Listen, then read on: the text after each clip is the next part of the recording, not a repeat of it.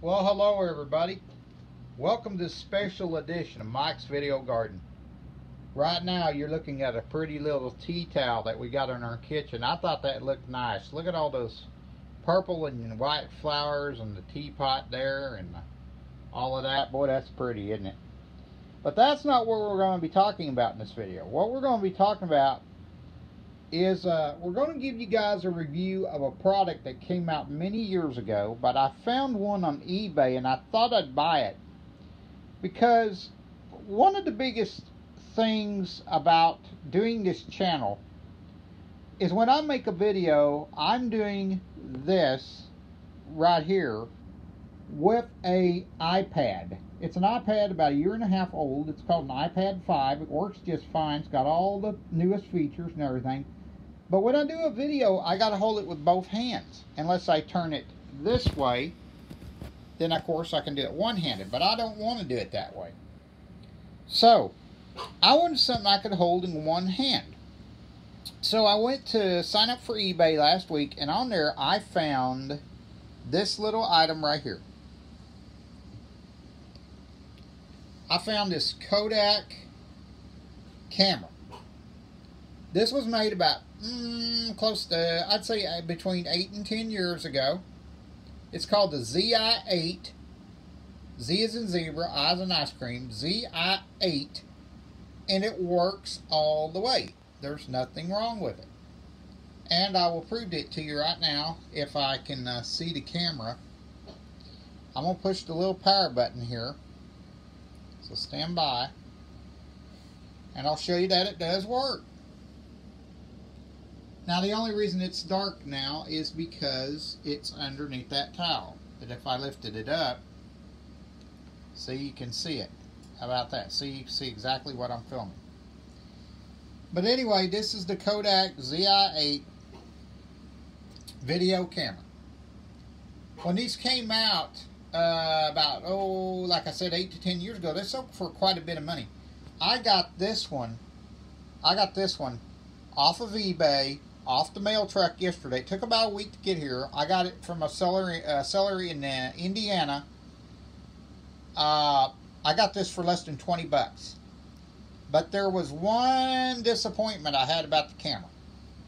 Only one. And that disappointment was it did not come with the original cables. It did not come in the original box. And it did not have the instruction manual. But it did have the carry strap. And it does have an 8, I think it's gigabyte SD card in it. And you can see that by the little symbol there. It says SD. And then here's your battery, how much power you got in your battery. And then right now I have this set to just picture mode. If I was to move this over one time, see, I'd be on the video mode. But right now I'm only in the picture mode. Okay? And there's different modes and everything else. Would you like to see a picture I took yesterday? Okay, let's see if we can find a picture I took yesterday. So I hit this button here. And let's see if we can find a picture I took yesterday. Okay, here's some pictures of our garden. And I'll have to explain what these are. This is one of our beefsteak tomatoes plants that's out there. Okay, so let me go to the next one. This is one of our squash. Croupneck squash, another croupneck squash there. Here we have our Roma, cherry, and our big boy tomato plants. And on this far plant here, this Roma, I'll show you in the next picture, we started getting, as of last week, we started getting, as you see right there, we started getting some little blooms. That's cool. There's some of our roses, not our roses, but our red flowers we got. These were plants from Lowe's. And then finally, guess what these are? These are cucumbers. Yeah, we put cucumbers in a small pot. I don't know why, but we did. But there's our cucumbers. So that's really cool. If you want to record a video, you put it right back there and you can record. If you want to delete something, you go to this little trash can and then your settings are right here. And I put in the date yesterday when I got the camera and the correct time. The last date I saw on here, it said 2010. So that's all cool. So what do you guys think of that for a camera? I thought about we could use that to make some garden videos. And I think it looks pretty nice.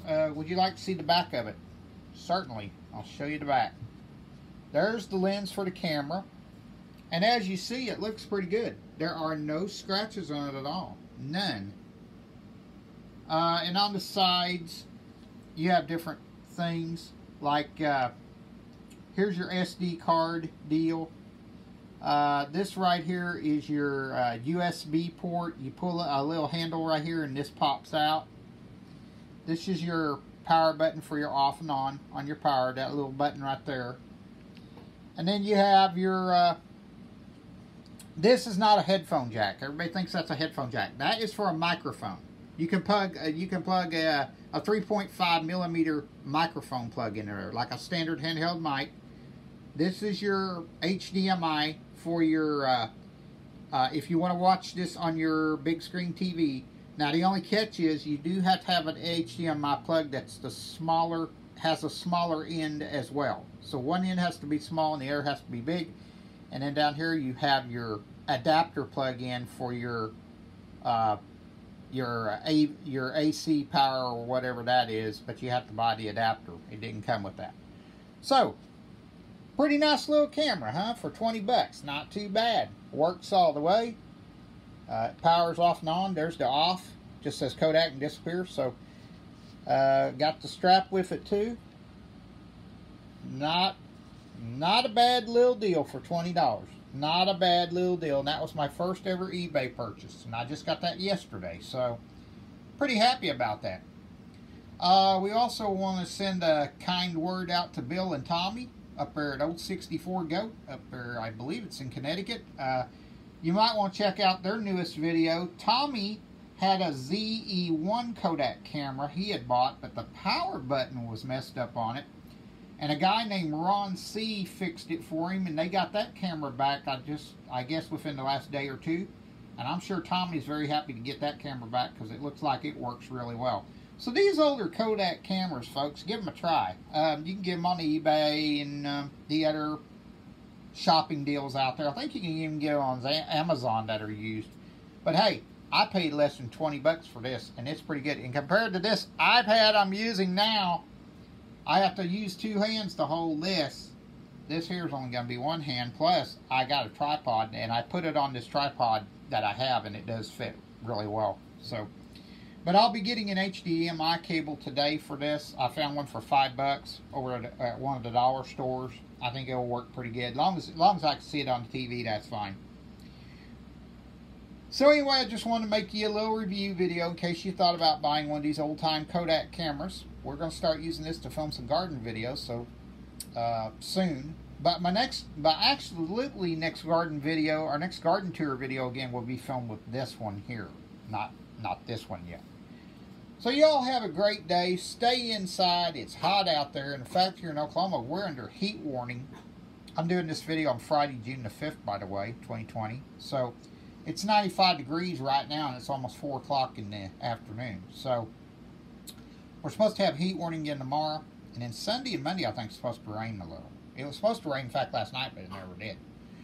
Alright, we'll see you guys the next time then, right here on Mike's Video Garden. Thanks for watching, and bye for now. Don't forget to support Old Goat 64 and Allotment Diggers on YouTube with Mark over in the UK. Don't forget to subscribe and like to all. Thank you. God bless y'all. I appreciate it. Bye-bye.